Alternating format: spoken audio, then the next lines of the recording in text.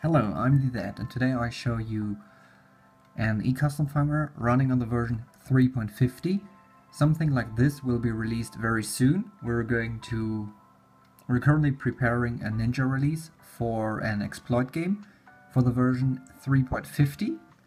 This exploit game will require you to have a second device, so either another Vita, which is hacked with like ARK or TNV, or it also can be a PlayStation Portable that has Wi-Fi, so no E1000, and the PlayStation Portable has to run any of the 6-point whatever custom firmwares, so ME, LME or Pro.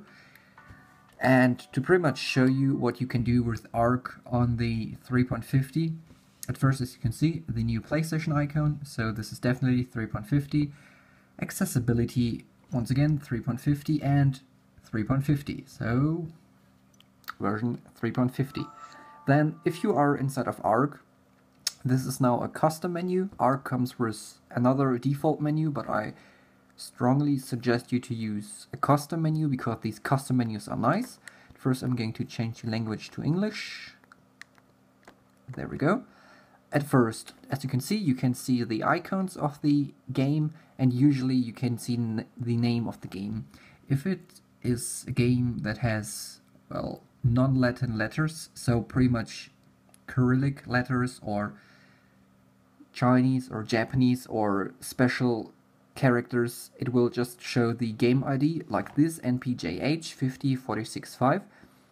But if the game name only has normal Latin A to Z letters, it will show the whole game name. In this case, Grand Theft Auto Liberty City Stories.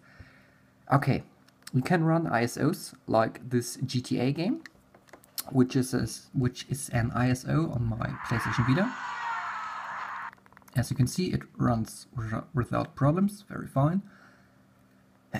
You can return to the menu with L, R, start and down. There we go. This will now take a few seconds. Then we're back in the menu. Now I could launch another game. We can also launch homebrews like PSP Filer, and we can also launch emulators like the RIN or GPSP-Kai emulator. Since RIN is my favorite Game Boy Color emulator, I'm going to launch RIN. And let's see what games we have here. Link's Awakening, this time in color, but I have no save. For shame.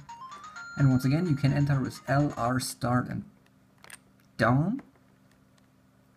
You can also load PlayStation 1 games, but keep in mind that PlayStation 1 games will not have sound. So in the end, the ARK-2 custom firmware will be launched via an exploit game, and we're going to announce this exploit game soon. And of course, this is working on the version 3.50, so feel free to follow me. And if you want to have the announcement as soon as possible, register at www.vololo.net/talk. The link is in the video description, and if you are a registered member of the forum of Vololos, you get at least 24 hours. You get at least a 24-hour head start before we publicly announce the exploit game. So it's worth to register. That's pretty much everything. And otherwise, see you soon.